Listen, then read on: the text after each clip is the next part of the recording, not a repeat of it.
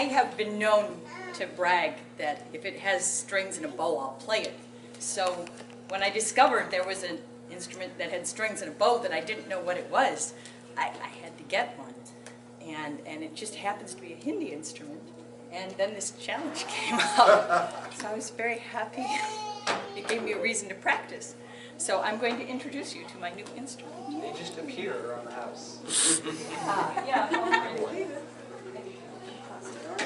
How many instruments does a musician need? Yeah, that's right. How many instruments does a musician need?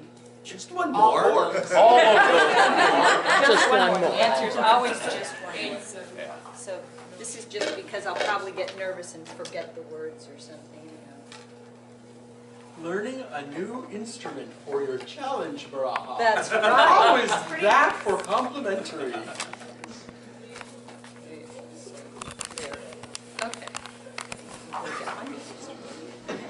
Oh, I really should have someone do copy. I only have one drum. And I forgot to make my son practice with me. How about you? A random person from the audience. How do you know he's any good? We don't. He doesn't even speak Hindi. Yeah, I know. Yes. How bad can he be? Because I've never heard this. No, he hasn't practiced, so he doesn't know what I'm doing. So that's kind of bad. It's in 16. Look, isn't it cool?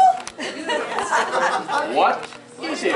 Well, I've been calling it, basically introducing, and it has 4 strings on top of all the nice sitar-like frets, and then it's got a bunch of all these extra keys, and those are sympathetic vibrating strings. They go underneath the frets. You tune them, and then you forget about them, and they just vibrate and hum, so they kind Oh Lord, of amplify. it's an Indian hurdy-gurdy.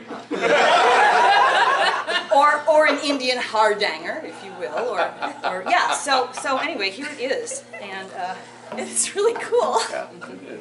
And so I am going to play a raga. I'm going to play a modified version of Rag Yaman, which I've been told is both the first and the last raga you should learn. And the verses are borrowed. Some people posted some nice things. So the first verse is by Rosalind Yahan, and the second verse is by Brendan. Is he here? Borrowing it? Okay, and I did the third verse. So, and it's in Tintal, which means it's in 16. I have to tell the drummer that. Right, so, but it's really like 4 measures of 4. The emphasis is on 1, except the third measure where you don't play on 1. So, 1, 2, 3, 4. 2, 2, 3, 4. 2, 3, 4, and 4. 2, 3, 4. However, I'm going to attempt to do a little alap first, which is like an unrhythmic introduction, because a raga should have one of those before it starts into the rhythmic section. So I'll just nod my head and hopefully it'll work or something, or like quietly clap to keep the rhythm along with me once I get to the rhythmic part. So we will see how this goes.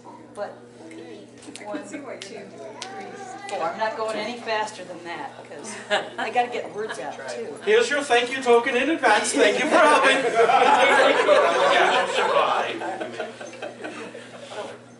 We should. All right. So, what does it sound like?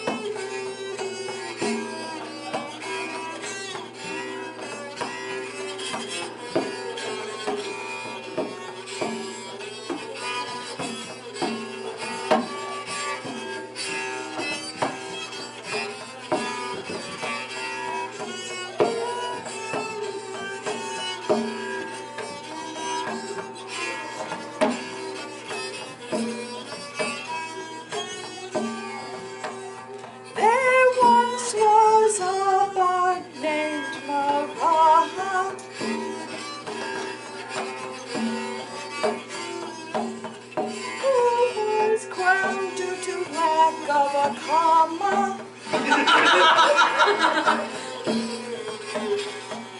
It was such a thrill that he got drunk on swill. And caused a Maraha brouhaha.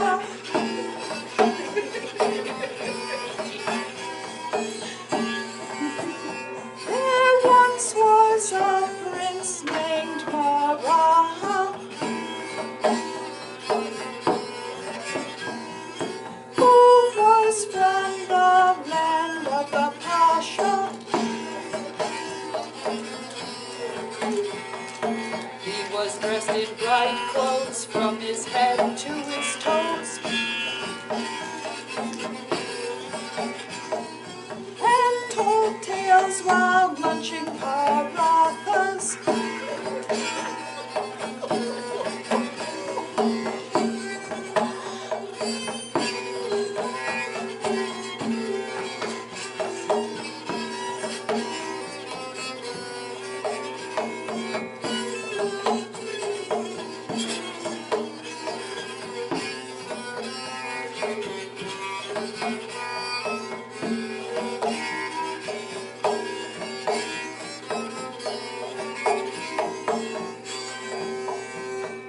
Maraha was a prince of what land? Was it grassland, dark jungle, or sand? Some said he was Pope, but we still can hope that he rules over Monkey Island.